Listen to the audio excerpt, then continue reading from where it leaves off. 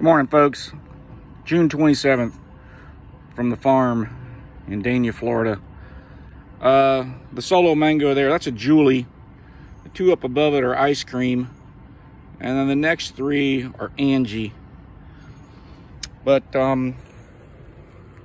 take you through another little tour of the farm.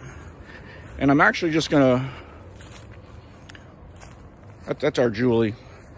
But I'm gonna walk over to our Alphonso. That's our Angie. That's our fruit punch.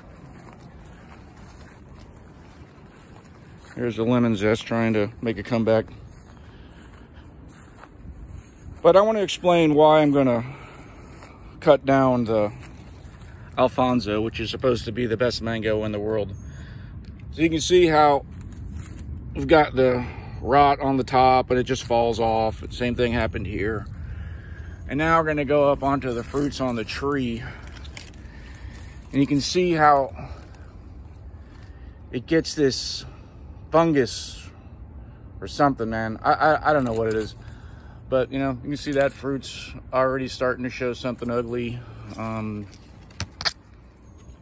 they're really small. Like, to give you an example, like this is my phone clip.